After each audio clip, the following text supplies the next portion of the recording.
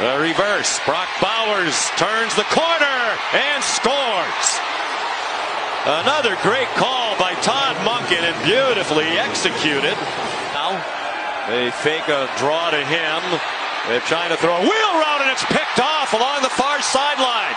The freshman Starks, who had one in the opener against Oregon, he has done it again. The red zone.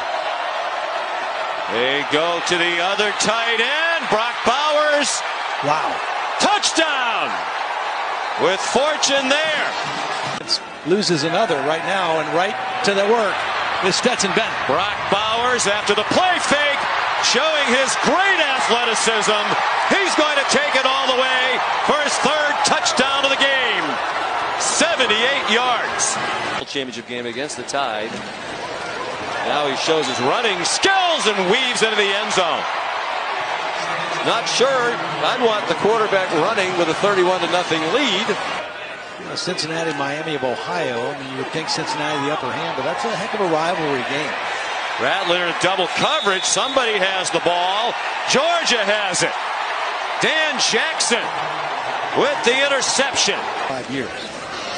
Play action pass by Beck. Has a man wide open, and it's a touchdown. Oscar.